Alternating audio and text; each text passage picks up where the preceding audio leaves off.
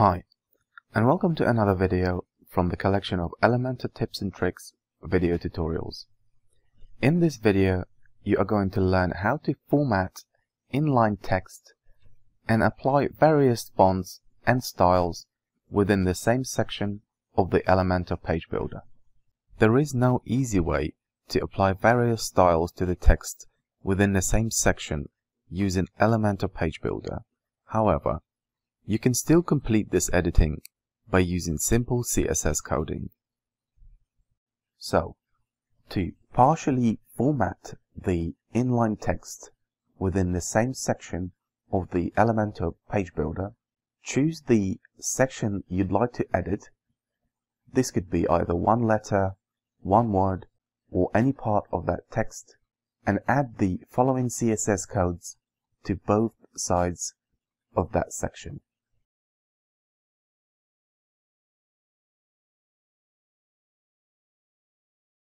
As you can see, nothing changed yet. This code will make sure that any editing through coding applied next will only change the text within. Next, we're going to change the color of the text. After the first span in a stream of coding, type style equals quotation mark color colon, paste the code of the color you'd like your text to be changed to, semicolon, and quotation marks again. As you can see, the Elementor word only has been changed to the color we applied CSS coding to.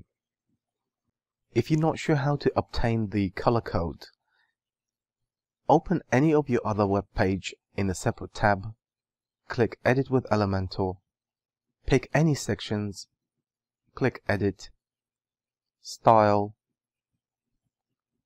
Text Color, pick the color you'd like to apply to your coding, copy the code of the color, and paste it into your CSS coding.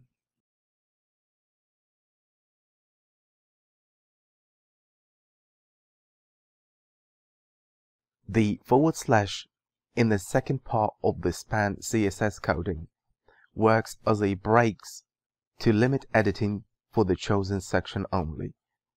And if you were to take out that /, it would edit any available outstanding text within the section of the Elementor page builder. And if you were to restore it, it would limit back editing to the chosen section only.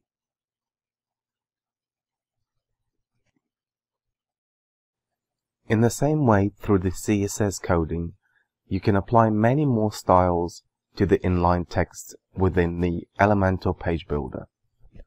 For example, you can change weight of the text,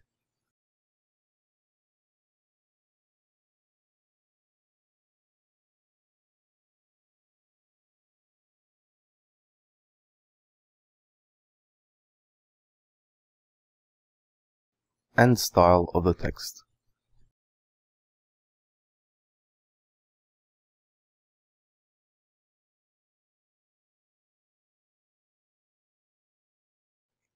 Editing text through CSS coding may appear difficult at first, but once you've done it a couple of times, it will become second nature to you, and you will be able to easily customize inline text within any part of your website. I will provide current code into this video description for you to copy and paste it into your own Elementor page builder and simply replace it with your own content. I hope you enjoyed this tutorial. Please like and subscribe if you did, and I will see you in my next video.